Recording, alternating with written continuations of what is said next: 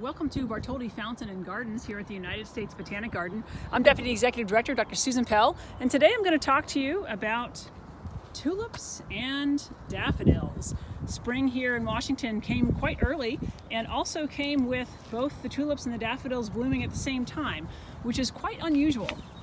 Today what I want to talk to you about is the flower structure of these two spring bulb plants. So here we can see a tulip. This is a beautiful purple tulip, and it has these outer flower parts, these right here, which technically are called sepals, but because they look just like the petals, which are on the inside here, we call all of them, both the petals and the sepals, tepals botanically. And then inside in the middle there, you can see that kind of star-shaped structure there.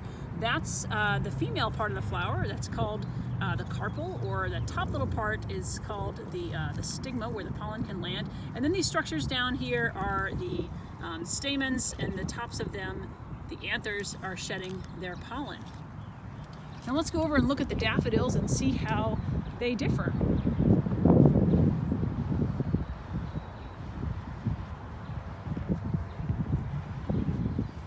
Once again, not a normal situation for us to have both our daffodils in peak bloom and our tulips as well. And here in this daffodil we can see, again, those outer parts here and then the inner parts here. We call these tepals because they all look like petals, but they're sepals and petals mixed together, so tepals.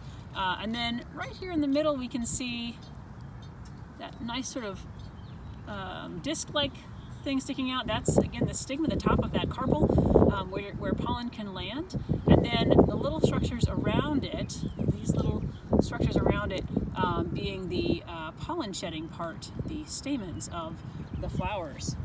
Thanks for joining me today. I look forward to future botanical adventures.